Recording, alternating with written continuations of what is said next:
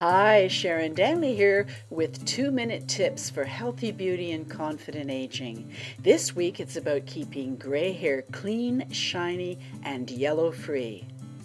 I've stated this several times based on my own experience. I do not support blue or purple shampoos for gray hair. Why? Because with regular use it tints the hair a blue, lavender, or metallic color. And yes, these are marketing pics that are unrealistic on many fronts, but I posted them just to give you the idea. I much prefer baking soda to clarify my hair, to keep the yellow out and the shine in, and I've been using it for about 4 years now. Oh, and yes, bicarbonate of soda is exactly the same thing. After some experimenting, I've come to a very easy and streamlined way to use it with my shampoo that I now use weekly.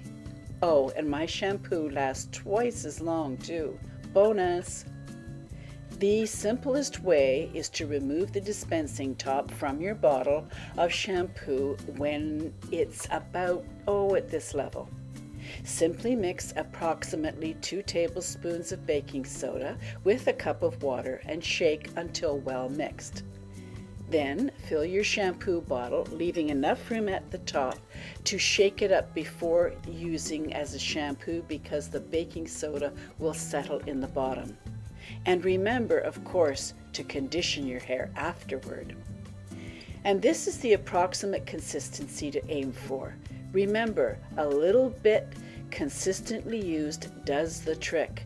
Just like our approach to makeup, the right product and honed application skills gets you consistent, great results. So, whether curly or straight, you achieve shine and keep the yellow in abeyance. Baking soda for the hair is my favorite product, along with Curl Keeper for curly days and John Frieda Flexible Hold Hairspray for any day. That's all I need for styling products, and I'm consistently pleased with the results. Thanks for watching, and be sure to like, share, and subscribe if you haven't already. Take care, keep safe, and we'll see you next time.